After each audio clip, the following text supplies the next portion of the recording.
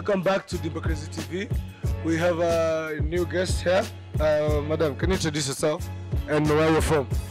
No, never calls me Badam, but thanks. Umesikia? Vile huku nje muitwa. Me notice. For those who don't know me, Sharon Lisa from Footahbanter. Yeah. Yes. Now, we're going to continue with very interesting topic. I'm going to start with you. Mourinho at Spurs. Mourinho at United. That's your answer. Oh my God. I don't even know how to start. I don't even have a follow-up. There's something about bringing in someone new in the middle of a season. And when you base it on that, Mourinho is the wrong person to bring in the middle of a season. If I was to predict how long he will stay, to be honest, when akimaliza 2020.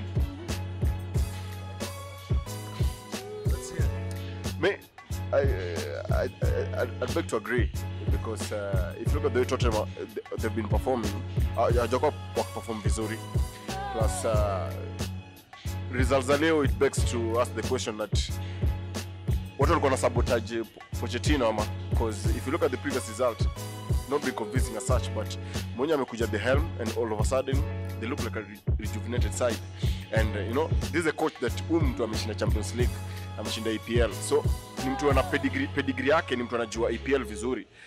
I can just give you an example. Like for example, sisi kama Sofapaka, like we had a coach, a Portuguese coach, Alves, and unfortunately in the 4 games that we played, I took perform poor. Though he used to play well. Tunacheza kama Arsenal by the way. Tiki-taka.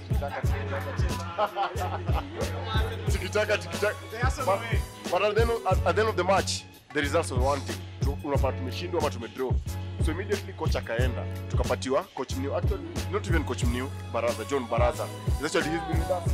Or like, yeah, he was the assistant coach. Baraza mpatiwa hivi game. Wednesday, weekend, tumepiga mtu.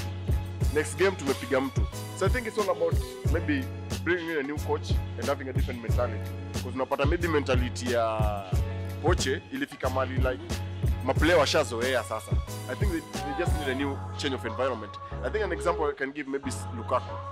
Lukaku at Manchester, hakuwa yule Lukaku tunamjua akiwa Everton. Unaona? Okay. I'm actually a low budget Lukaku yani, but with a better fast touch. Let me ask a question, based on your argument. Mourinho si kawaida akuwa na 3-0 up alafu anafunga bao mbili. Derek, unaona kama Mourinho ako na hiyo effect ama bado hajaingia? Mourinho and Spurs are match made in heaven. I tell you, he has the perfect squad to play a Mourinho game. Okay, statements na kujapata, I don't even know how to respond. Wanjoy, what do you think, Mourinho or Spurs? No, I think he had 2 days to set up his team. And it's not enough time to say that he can stamp his authority on the team. But the fact that he's conceded 2, ngoja utaona next game venye atacheza. Ngoja utaona next. The one credit I can give Mourinho is that he's proactive. If he sees a problem, he will act on it. Hata ngoja kaa Gudebe nina hapa. Check exactly me happen. Hata ngoja kaa Gudebe. Nikuulize swali. Uko na Chelsea kwa shoulder. What's up with that? Manze yo, so I won the trivia. Nili answer swali easy sana. But nika feel hata ile easier. But Dimbacrazy wameniwaijazi bia mbili, so mimi niko form. Fresh? Aya, Lubs, una itch. Tell me about Mourinho. Honestly, yeah, Asa amesema most of the things I wanted to say, but if Mourinho finishes above Unai and Ole, You don't have to say Unai, just talk about Ole, please.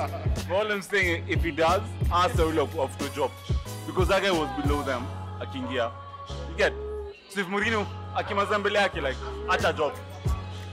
Yeah. No, they're not. Oh, yeah. At 17, we are 18. Oh, yeah. they're grown. Sitaki kujitetea kaka Ken, but I just want to state the facts, right? Wait, first of all, ati sitaki kujitetea kama Ken, but it's alright. Haya, let's go into Champions League football. Inakuja next week.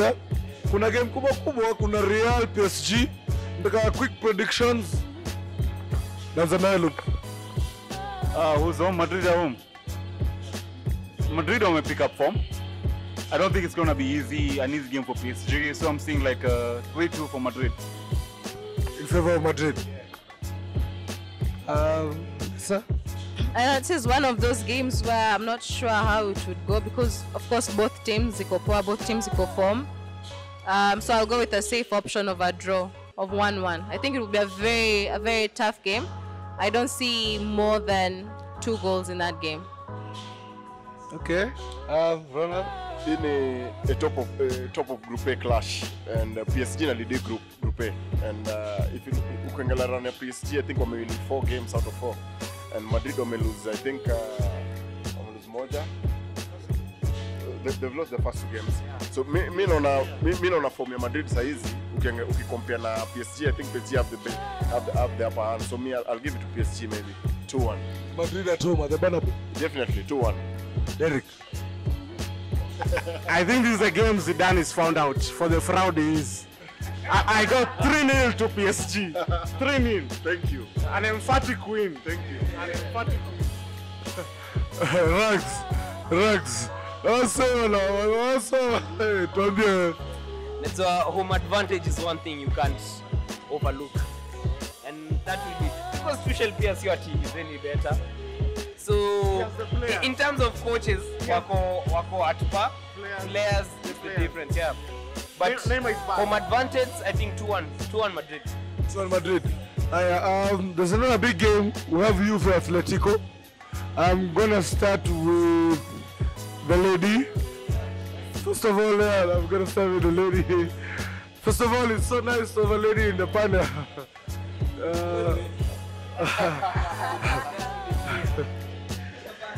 Ni Footahbanter ndio, but hakuna deals wamesign, and listen, what do you think?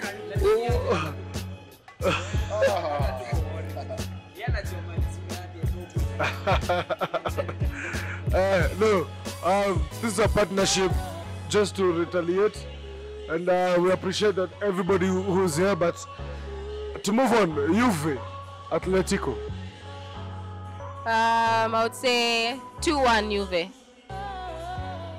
Kama kuna kitu najua about Atletico Madrid, sure bet ni under 2.5. Inakuwa gari kama sure bet. The exception is when you're playing Cristiano Ronaldo. Oh. So 2-1 in favor? Juve. In favor of Juve. Lubs? Honestly, Atletico are not scoring enough goals. Games zao mingi ni 1-0. I don't see them scoring more than 2 goals in this game because Juve have a better defense than most La Liga teams. So, Madrid 3-1. Eric? As he has said, Madrid are in no, Atletico are in no nini, the Madrid, they're in no form at all. Who's going to score the goals? Felix? Felix is underperforming already. Yeah, he's forming. Prediction? My prediction is 2-0. Juve? Rags? Again, Cristiano Ronaldo. Again, home advantage. I have 3-1 Juve. 3-1 Juve. Ronnie? With the Juve's current form, I think, and the quality and depth in that Juve team, I think I'll give it to Juve 2-1. Juve 2-1. I'm gonna go for a draw.